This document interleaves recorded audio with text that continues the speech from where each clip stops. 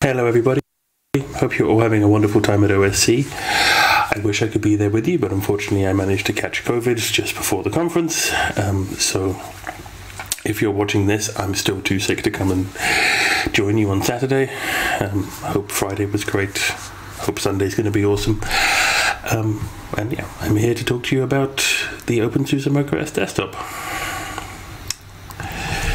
So, the general premise of this entire presentation is, why should you run the openSUSE MicroOS desktop? And if I wanted to be, this could be the shortest presentation I ever gave, because the answer is really simple.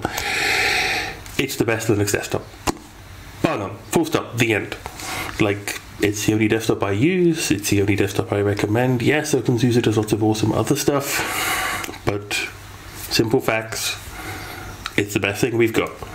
In fact, I'd go one step further, actually, and say it's the best desktop. I have had dalliances with Windows. I also have a Mac that I use for photography, but, in terms of a general purpose desktop machine, the MicroOS desktop is the best. So, if you don't want to listen to me rambling on for another half hour or so, there you go. That's all you need to know. Download it, install it. It's the best. But if you do want to, listen to me ramble on for a bit, and you don't know who I am and why the heck, should my opinion even matter? My name is Richard. I think I said that already.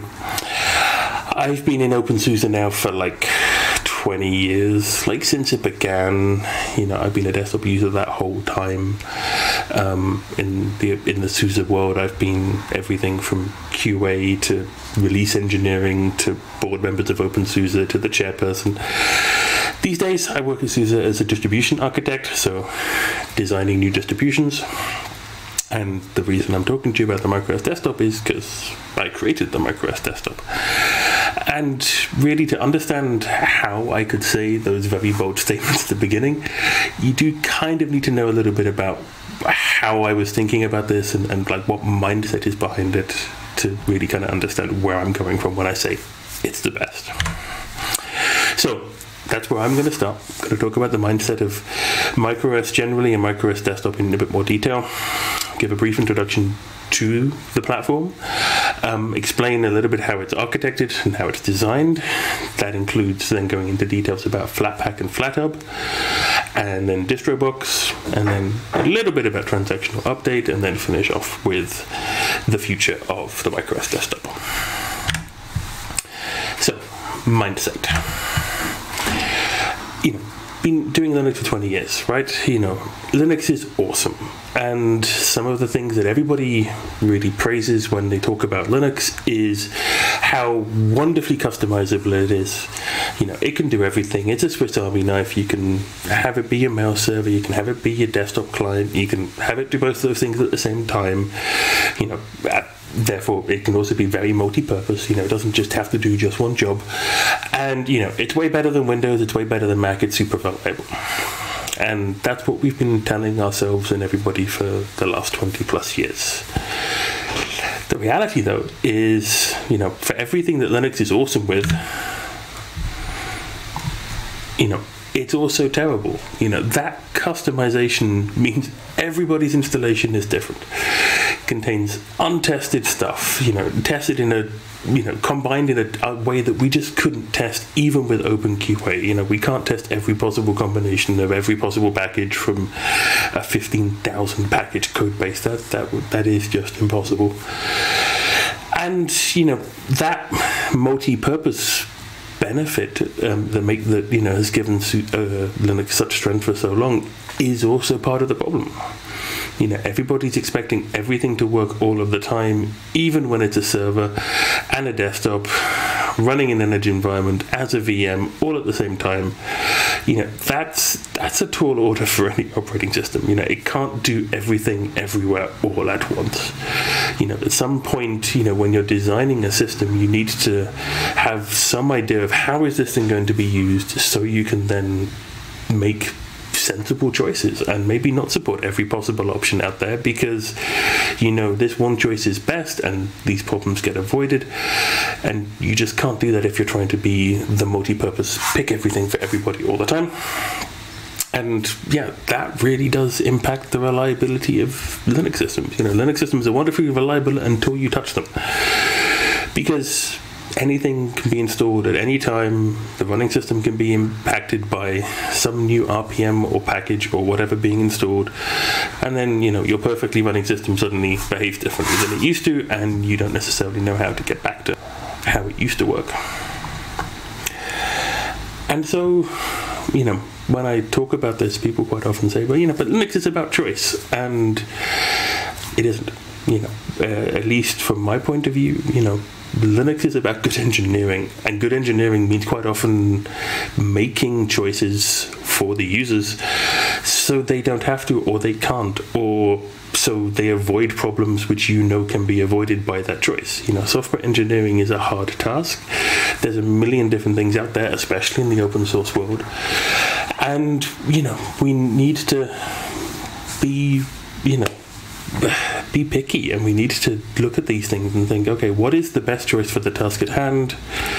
Forget about the rest. Don't give them as options. Don't deal with the bug reports that you're going to have to deal with if you do make it as an option.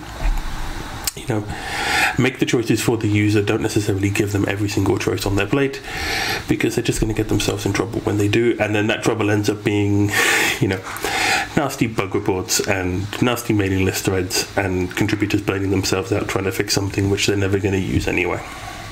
So, you know, it doesn't work from any way you cut it. You know, it doesn't work in a business sense either, because, you know, customers aren't going to want to buy something which breaks on them because they were allowed to break it, and it doesn't work in a community sense either, because yeah, that's just how you burn out contributors running around chasing their tail, trying to make everybody happy and not actually getting the thing done that they wanted to start with. And MicroOS generally, the general MicroOS platform, you know, kind of exists to tackle some of these problems head on. You know, the reliability is handled by not having the system be modified or modifiable at runtime. You know, there's a read-only root file system. You can't change the binaries on disk once they're there, you know, at least during the boot time, you know, during the boot system while it's booted. So it's always going to behave the same way. You know, every time you boot it, it's going to behave the same way it last booted, unless you patched in between.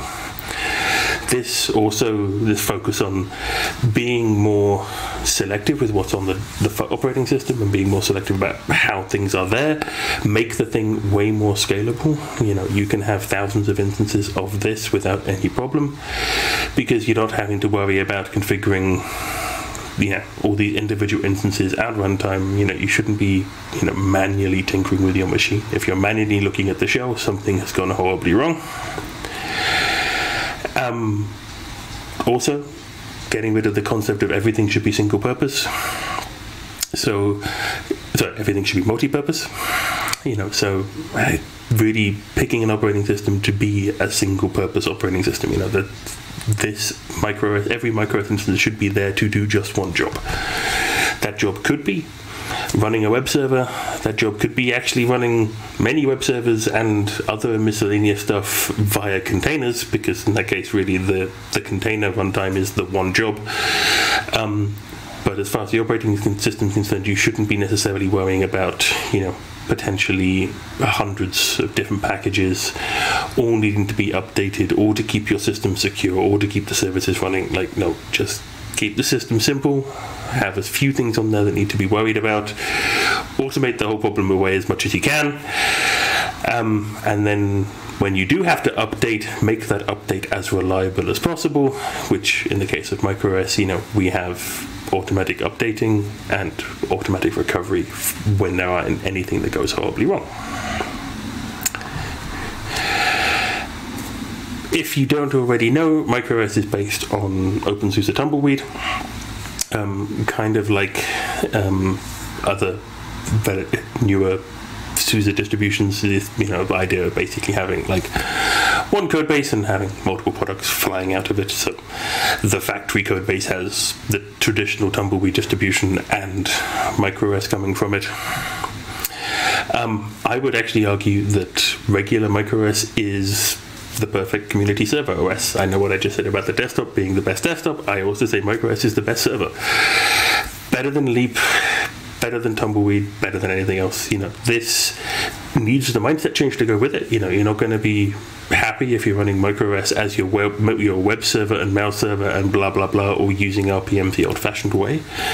But if you focus on the operating system being there for a single purpose, that single purpose might be running a bunch of containers to get kind of the feel of an old-fashioned server, then the OS kind of part of it just drifts away. Like my little box behind me in the corner here, I can't think of the last time I had to SSH into that to fix it. Like, it just sits there, it runs all of my stuff, it reboots itself, everything is good.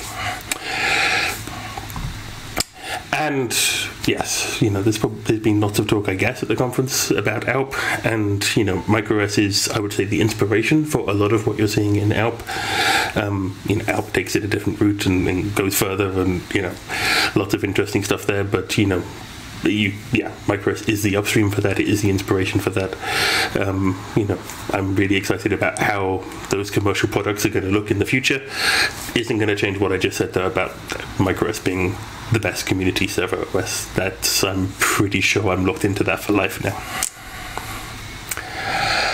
So that's the server. What about the desktop?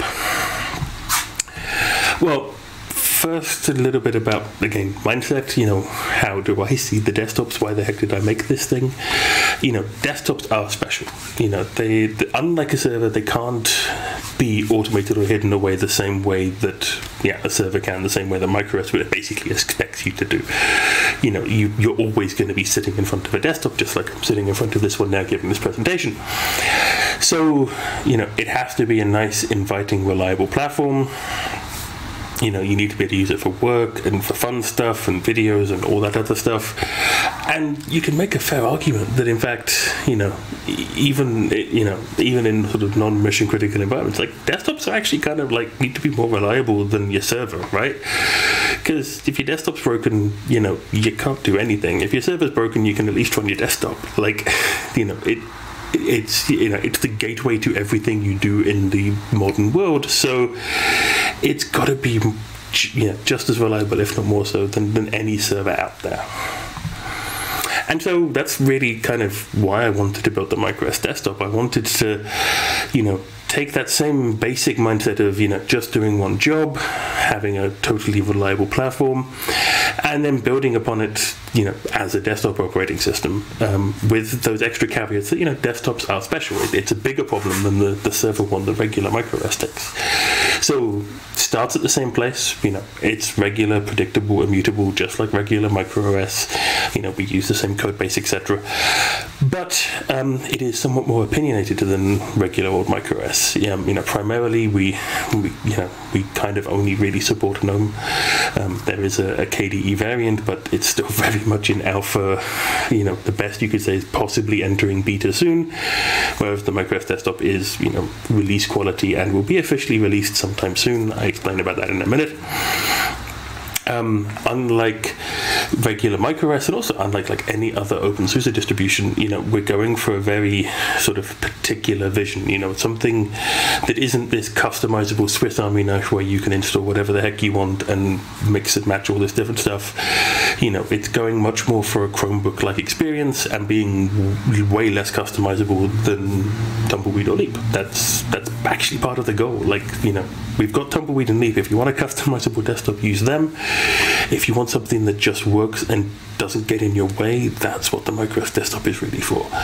And it really has to work. I want it to be as small as possible, but not at the expense of functionality. So things like printing, gaming, media production, like I'm recording this, all work and need to work also right out of the box. Because, if it doesn't work first time, especially with something new and a new concept like the MicroOS desktop, people are just going to walk away. So there is this constant focus on making sure, we're making choices that work first time, and you shouldn't need to be messing around with configuration for things like display managers and graphics settings and DPIs and all that kind of stuff just to get to a point where you can use your machine. And to kind of give you a really simple basic example of what it looks like this. This is the screenshot of my desktop. It's not exactly shiny fancy, it's a GNOME desktop. As you can see at the bottom there's a whole bunch of applications. Everything from, well, I think I'll talk about that later, but everything from LibreOffice and proprietary stuff like Teams to, regular terminal software and regular GNOME software. It's just there to work. It's not necessarily there to look like the fanciest thing in the planet, but I think it looks pretty good. In terms of this design, I wanted to kind of show this architecture diagram to kind of give a better explanation of how I see the desktop, the MicroOS desktop in particular, and how the whole kind of thing is structured. This isn't a sort of pure technically truthful diagram, but it's good enough to kind of illustrate at least how we think about it when we're talking about it among the community. There's a base OS at the bottom of this whole stack. That includes, in essence, regular MicroOS and regular GNOME without applications on top of it. Basically, we're using like a trimmed down, customized GNOME pattern that we maintain ourselves. No recommended packages, nothing like that. That wouldn't make sense. But just the basics to give you the GNOME desktop environment. And I think the only kind of application I really include there, that's like a terminal, because if something goes horribly wrong, you can need a terminal, and if something goes horribly wrong, things high up the stack might not be working, so best to put the terminal there. But basically, all the other applications, and of course the software store, so you can get the other applications, but besides that, nothing in there from the basic level. Above that, I'm going to ignore the right-hand side of the slide for the moment. Above that, we have Flatpaks from FlatHub. Like I mentioned, we have the GNOME software store in there, so that's pre-configured, no messing around with configuration or anything like that, to automatically show you all the Flatpaks from FlatHub, which I'll go into more detail in a minute. Alongside that, DistroBox has a really cool feature for exporting graphical applications that are in a container. I'll talk about more of that later. And then above that, for command line applications, so anything on the terminal, developer-y stuff, software packaging, writing code, Git, etc. We have DistroBox, and I go into great detail about that, but in essence, DistroBox is a nice, simple read-write environment of whatever distro you want. So in our case, we're typically using Tumbleweed, because Tumbleweed is best for that. But if you want to have the MicroOS desktop and then use it to run a whole bunch of Ubuntu stuff, fine, we can do that, or Fedora or whatever. And then on the right hand side, which I don't really recommend, but it's there from a technical level. You have the ability with transactional updates to install whatever RPM packages you want, graphical, command line, doesn't really matter. But of course, they're going to bring in dependencies, they're going to modify the base system, so there's risks and caveats that come with that. So in plain English, all the applications on MicroOS desktop, be they graphical or terminal, should be ideally isolated from the base system. That's why we use FlatHub as the main way of getting graphical applications on your MicroOS desktop. And that's why we use DistroBox as the main way of getting command line applications on your desktop. And if you want, you can use transactional update to install any other RPM from Tumbleweed on there. My recommendation would be to avoid doing that as much as you can, but sometimes it's the only option that works. Sometimes packages are weird. So a little bit more about Flatpak and FlatHub. Flatpak, if you don't know, is a universal packaging format for graphical applications. It's built sort of distro neutrally. It's there for any Linux distribution, MicroOS, Ubuntu, Tumbleweed, Fedora, you name it, it works there. It has a very interesting structure where the applications are effectively, I say bundled, but that sounds like it's going to be a whole bunch of duplication, and there isn't.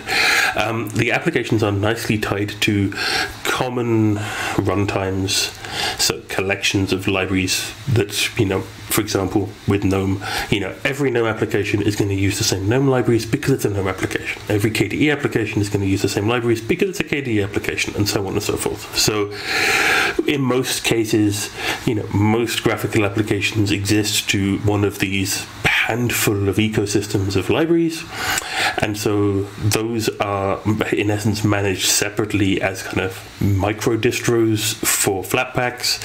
And then when you go to your app store and you click it, you're not having to worry about any of that. You get everything on your machine, and these things are all managed.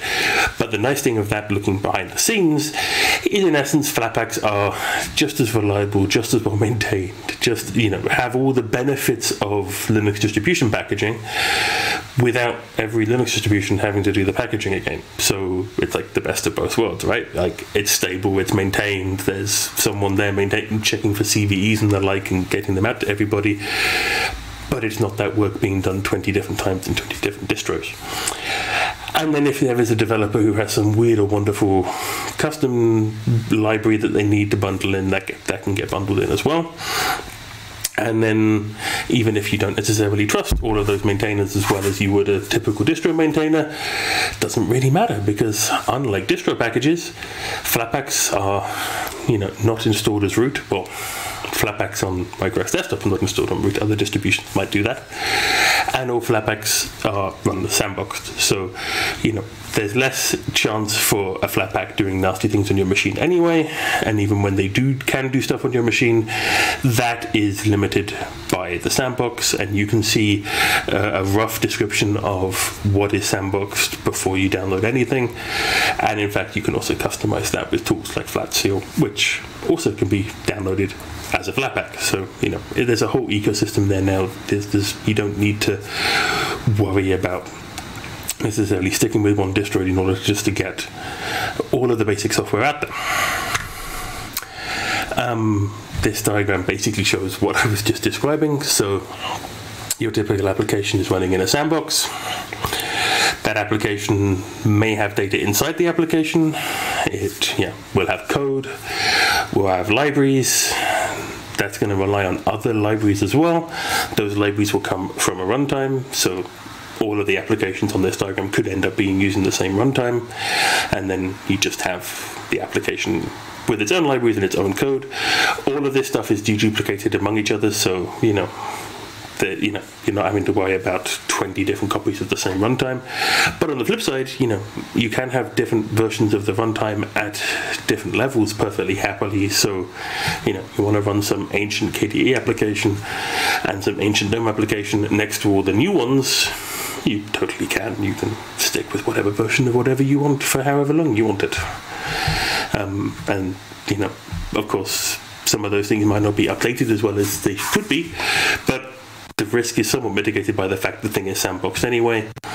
And then there are limited ways through that sandbox, which what Flatpak calls portals, which basically limit things like which areas in your home directory can it see, which dialog boxes can it handle with, what can it do to the operating system, etc. Most Flatpaks, and in the case of the MicroOS desktop, all Flatpaks which we configure out of the box, come from this wonderful service called FlatHub. It's a vendor-neutral, distribution-neutral FlatHub app store, or Flatpak app store, to describe it better. There's thousands of applications there. It's the best place to be getting Flatpaks. Yes, we could make our own openSUSE if we felt like it, but what's the point when there's an entire open source community already doing the work perfectly well anyway, including reviews and worrying about the legal stuff, especially the legal stuff of like proprietary stuff. And yes, you can get proprietary applications in there, things like Spotify, MS Teams, Minecraft, Visual Studio Code, all packaged as Flatpaks, all available from FlatHub. It completely eliminates the ageless openSUSE problem of needing codecs, because the applications come with the codecs they need. In fact, they come with the codecs the developer bundled with them, and any worries about redistribution are FlatHub's and the developer's problem, not openSUSE's. So that never-ending legal problem that openSUSE has had for so long kind of gets sidestepped by this. We're not providing the software. FlatHub is. And most of the applications you'd ever need are already there, and many of the applications are actually now maintained by the upstream developers. So for example, things like LibreOffice, if you're using the LibreOffice Flatpak, you're using LibreOffice's LibreOffice Flatpak. It's not some other random volunteer doing it. So at the worst case, you can argue it's as good as any distro packaging. Best case, you can actually argue that it's probably better these days, as heretical it is for me to say, as a distro package. And in the MicroOS desktop, on the GNOME side of things, we've made this absolutely and utterly seamless. So on a completely fresh installation, you click on the software icon in your tray at the bottom there, which is one of the few icons you see, because we install a couple of Flatpaks straight by default, things like Firefox, but really we want everything to be as vanilla as possible. And then you load up this, everything there is loads up nice and quickly, way quicker than any GNOME software or Discover typically does on any other openSUSE distribution, because they load up the package manager, and the package manager has to refresh, and that takes 30-40 seconds. This takes like 4, so way quicker, way faster, way nicer. Just get everything from FlatHub all in one place, all with a nice clean interface. All the applications are there. Once you install the applications, this is actually from the machine I'm doing this demonstration from, you get a nice clear list of stuff in there where you can see how much space is being used and uninstall the ones you don't want to use.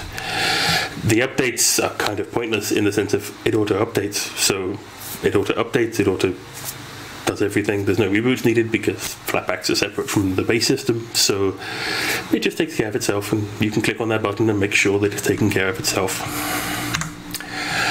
And then when you are installing something, you get this nice graphical explanation of what's going on. You may see something like this in GNOME software on a traditional openSUSE distro, but in that case, you're getting the RPM package. In this case, you're getting the package from Flatpak as a Flatpak from FlatHub, and so all of this metadata is directly tied to that. So you can, for example, see that there's a 2.1 megabyte download size because this machine already has the GNOME runtime on it. Nothing else is needed. There's just a tiny little application just to get me my mapping software. It's perfectly safe. The sandbox has network access, but the code's been audited. It can't access any of my files. It can't access my home directory even. It's a desktop app, and it's even got an age rating because they've got metadata for that. And you can see this thing was updated 4 weeks ago when there was the GNOME 44 update. And typically speaking, things like that, you typically get the Flatpaks for things like GNOME applications on the same day or the day before there is a GNOME release. So works perfectly nicely with the MicroOS desktop, where we're typically also pumping out the GNOME updates within a day or two of them being available upstream. But if you end up with a mismatch, for example, if we have OpenQA fail a test and the GNOME base system isn't ready, Flatpaks make sure this is all going to work. So there's no problem of having a slightly newer application running on a slightly older base OS. That's perfect. It's all isolated from each other, and away you go. You can enjoy your new software without having to have any problems the whole time. Away from the graphical side of things, though, as much as I think for some people that's probably all you need, on a Linux desktop, if you're just doing graphical applications all the time. As a developer, there's times I need to develop, and that means using command line tools, and on the MicroOS desktop that really means using DistroBox. It was inspired by tools you may have heard of already called Toolbox. They're actually separate tools, but they're both called Toolbox, from Fedora CoreOS and openSUSE MicroOS. In those cases, they were originally designed to be toolboxes for doing like diagnostic work on a MicroOS server. DistroBox takes that to the absolute extreme. It's not just for debugging a machine now. It's a fully fledged environment for, in a container. So it's a fully fledged read-write environment, perfect for a read-only system, just like the MicroOS desktop. You can be any distribution that you want, although, as I explained in as I have on the slide there, the MicroOS desktop actually has a highly optimized default container. So instead of a normal distro box run where you pick your distro, it downloads that vanilla distro container and installs a whole bunch of fancy helper stuff to do some of the really cool features I talked about in a minute. In the case of the MicroOS desktop, in line with our whole mindset of just being perfect out of the box, that's already all done. Our container already does that. So you run DistroBox, it pulls the container, everything's done. So no mess, no fuss, no waiting. It's using Podman or Docker in the background. In the case of the MicroOS desktop, it's using Podman. It's very tightly integrated into the host OS, so things like sharing your home directory, using external storage, passing to USB devices, audio and graphical applications can all work from a distro box. Really, it's like the best thing since sliced bread if you're a developer wanting to use terminal applications or any application that you can't install as a Flatpak, really. The core problem that it solves is this one. On a fresh MicroOS desktop installation, let's say you're a weirdo who likes to use Nano. I don't, but it's a good example. You load up your terminal, like I mentioned already, it's one of those applications which is always there even on a MicroOS desktop, and you run Nano and it's not found. And this is an openSUSE machine, so you do your usual zip it in Nano, and it gets detected as a transactional server, or a transactional system. I wouldn't really call it a server, but you get the idea. And Zipper says, you have to use transactional update to modify the system. But we don't want to modify the system. We don't want to mess around with the base OS if we can avoid doing so. So we run the simple command distrobox enter, or in fact, on most of my machines, I have an icon which basically does the same as distrobox enter. In fact, distrobox puts it there by default after the first time you enter it. So you click on that, you get your new terminal up, and Nano isn't in the container either, but your traditional openSUSE commands work perfectly fine in that container, in that environment. So you can quite happily install Nano from the repositories just like normal, and there you go. You have a working Nano in a terminal on a MicroOS desktop. This is like just the perfect basic use case, for all the default stuff. When you really start developing on a MicroOS desktop more heavily, DistroBox just gets better and better and better. Trying to sort of think of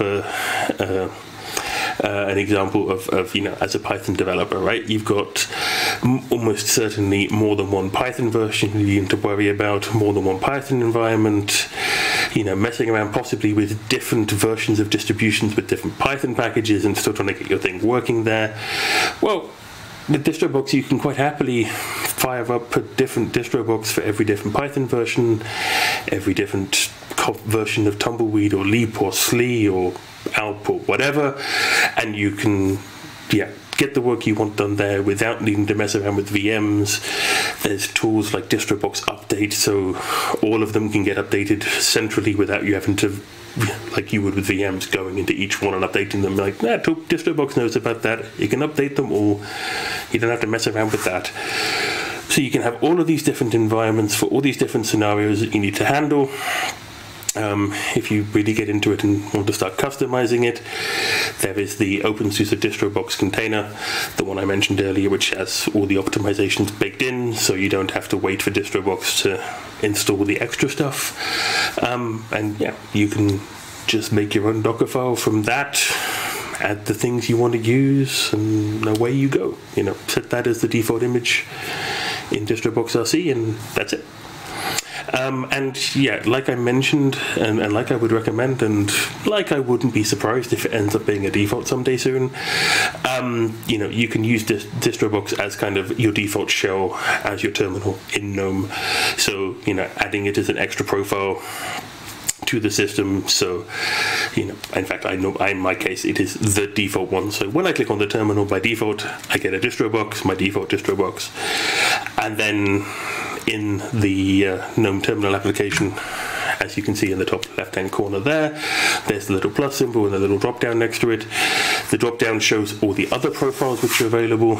So in there you can then still have the system terminal for the few times you may need to get a shell on the base OS.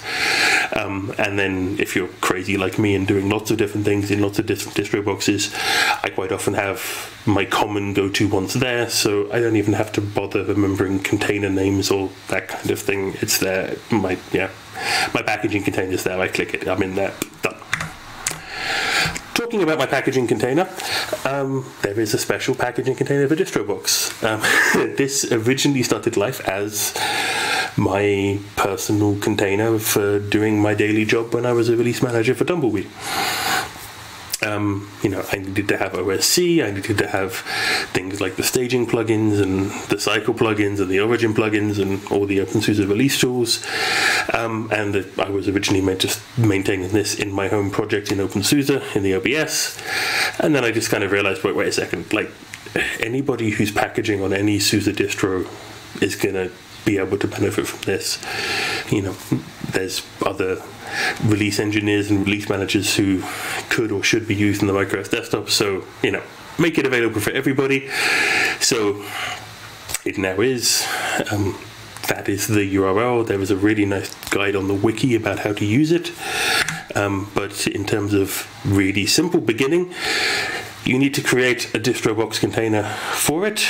The typical command would look something like this. So really kind of simple, DistroBox create, you give the container a name. I typically call mine PKG because I like short names for my containers I'm going to be using a lot. And then you put in the URL for the container. And you can or can not, if you don't want to, have -- root. That will run the container as root, obviously.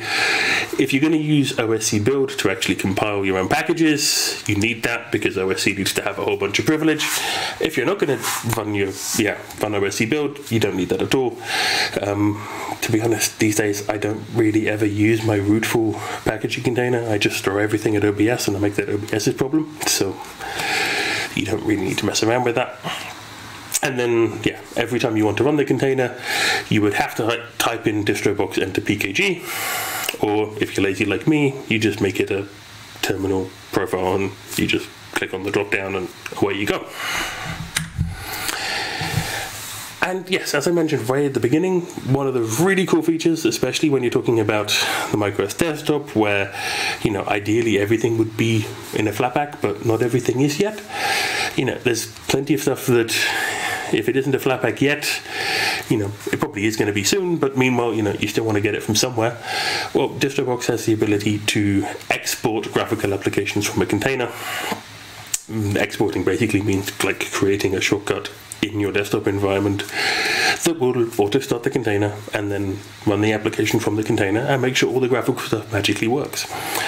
So, for example, if you wanted to install something like MPV, you could just start any DistroBox, install the package that you want, use DistroBox export to export the application shortcut, and then, on your GNOME shell, you're going to have an MPV shortcut that looks just like a regular MPV shortcut, and you're going to click it, and the window is going to appear just like MPV normally would, and you wouldn't necessarily even know that this is running from a container.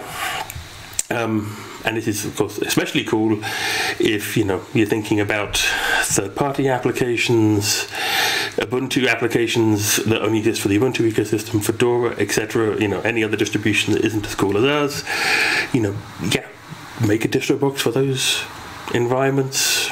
Install whatever application you have there that you couldn't normally get on an openSUSE machine, and export it. You don't have to worry about all the nonsense of really looking after a full Ubuntu environment forever, and you can still get the application you need. This is one of the reasons why the MicroOS desktop is the best thing ever. And then now back down to the base system, and something that you shouldn't be using every day, we have transactional update.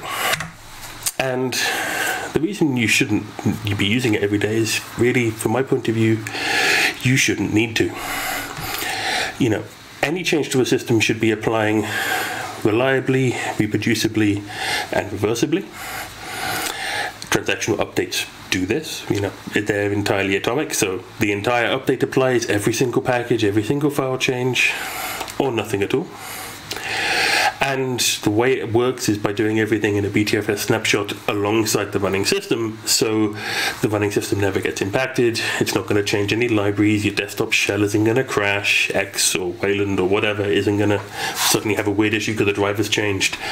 None of that ever happens. You don't basically have any change to your system until you reboot. And in the case of the MicroOS desktop, these updates are fully automated and will happen automatically either in the middle of the night, because that's the timer that we inherited from regular MicroOS, so between midnight and 2 a.m. or of course, because this is a desktop, right, your system isn't likely to be on between 0 and 2 a.m. You might have suspended, it might be whatever, within 2 hours of the last boot. So when the system wakes up, the timer basically starts from that boot point. One of the reasons why we do this is we don't want to have, your system doing the update right as you've just booted the darn thing. The system's busy with booting, you're busy with getting your work started. Who cares if there's a new update waiting? You're not going to immediately reboot again just after you started working, right? So we let the system pick a random time within the first 2 hours of booting. It'll happen, and then unlike on regular MicroOS, there's no automatic rebooting here. You just get a nice clean automatic notification saying there's an update ready waiting for you, and then you can restart whenever you feel like it. I've said this a few times, and I'm going to probably keep on saying it. The transactional updates, ideally shouldn't be used all the time for installing random packages because they can modify the base OS.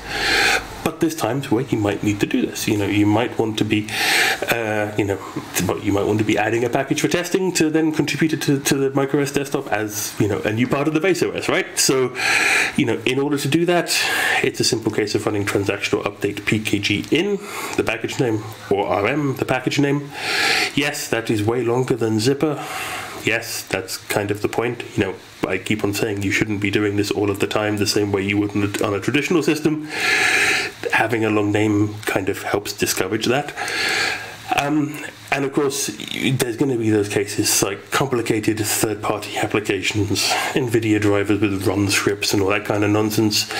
If it isn't a nice, clean RPM, but in fact some kind of command or script you have to run instead, then you can use transactional update run. That will then create a BTFS snapshot and then run the command inside that environment. Whichever one of those you pick, adding a package, removing a package, etc.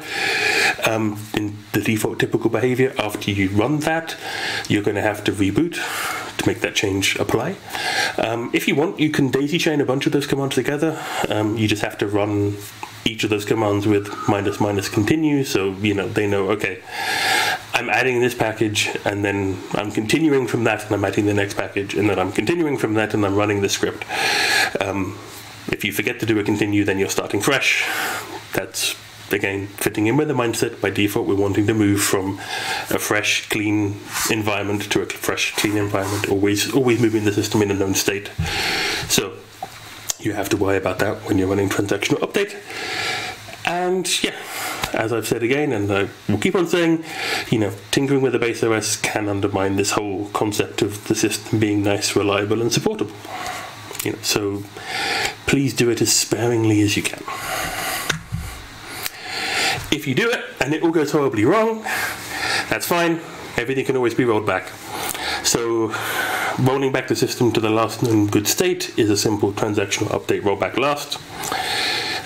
This, of course, can also be done when you're booting a system.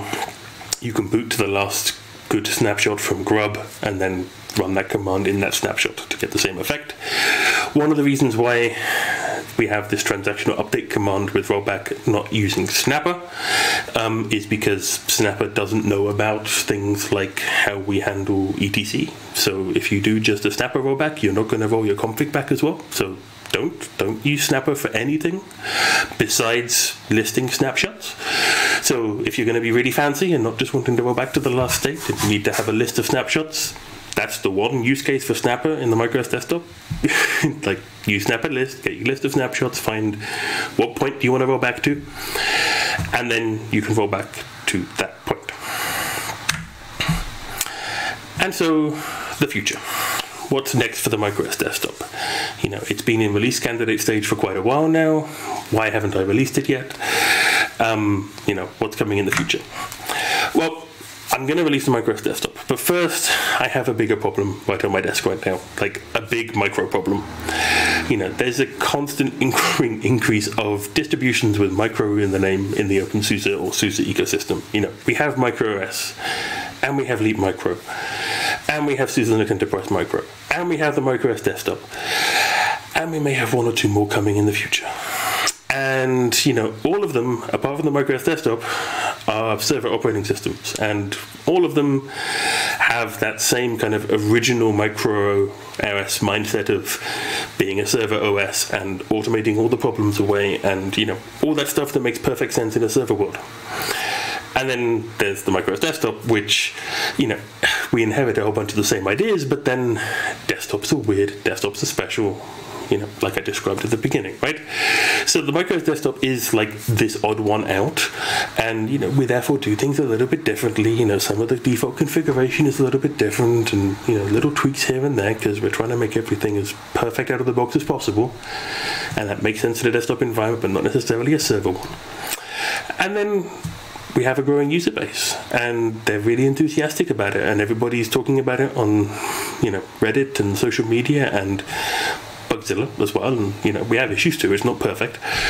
But when they do, they talk about it as MicroOS. They don't say the MicroOS desktop. So we spend an awful lot of time trying to figure out, is this person actually talking about MicroOS, the MicroOS server that, you know, is the base for this whole growing ecosystem of stuff?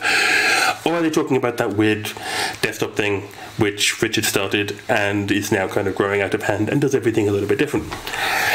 And so, yeah, really, we need to fix that problem first. Like, you know, it's a different product with a slightly different concept, sharing the same heritage, of course, but the MicroOS desktop is becoming more and more obvious. It's not micro in the same way as the other micro servers out there. And so a couple of weeks ago now, started a whole bunch of discussion in the community about renaming the distribution. A whole bunch of names came up. Things like Emerald were actually my favorite. But the one that really stuck, and especially stuck with the contributors to the platform, the ones in Telegram and Matrix, and, you know, who are adding to this thing the whole day, is Aeon. Eon. I don't really care how you pronounce it. You know, if you're using it, that's great. You know, it's a name, it's short, it's got 4 letters, it's cool. It means something cool, you know. An immeasurably long period of time, we're rolling release, we're going to be supporting this thing forever. The name fits nicely, you know, and a power existing from eternity, well, we're coming from Tumbleweed. It fits on both levels of the dictionary definition, and it doesn't overlap with any other weird namings or anyone else's naming schemes. It's cool, it's trendy, it's the new name for the MicroOS desktop. You've heard it here first. This is the first time I've said that out loud in public. There's not going to be any major technical differences. You know, everything I've been talking about when I've been saying MicroOS desktop, it's going to be the same. I'm planning to have it seamlessly migrate from MicroOS desktop to Eon. There might be a little bit of a delay on getting that happening, because one of the things I want to do with this is also build Eon as like an Alp-like product. So really borrowing from what SUSE are doing with Alp, and, you know, having the build system be way more modular and have products split differently from their code bases and stuff like that. Some of that is a little bit academic. It's not like Eon's going to massively benefit from it, because we already do a lot of that stuff anyway in factory, split from Tumbleweed. But that's the point. Like, we did it in an experimental way with MicroOS in the first place. Now there's a nice structure. It would be really cool to use that nice structure and stop with the dirty hacks.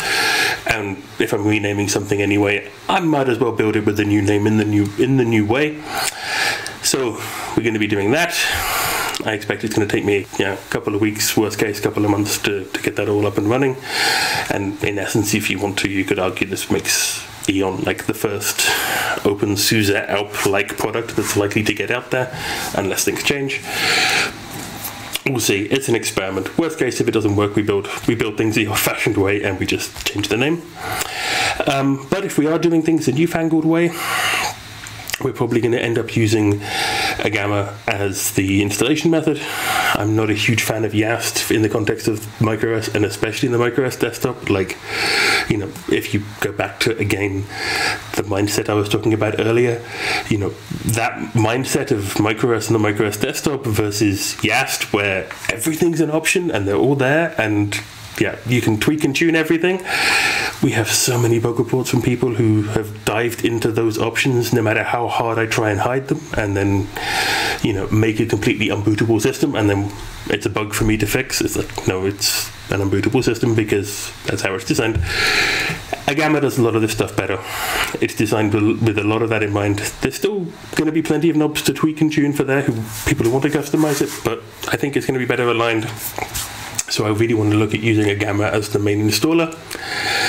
And with that, I'm going to stop talking about the MicroOS desktop now and start just talking about openSUSE Eon. But if you want to join us with Eon, then please go to this link, which is still currently saying MicroOS desktop, but will soon also redirect to a new location for the new thing with the new name.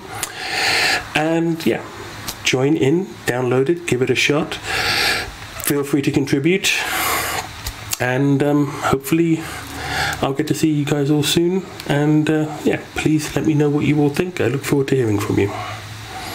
Have a nice conference.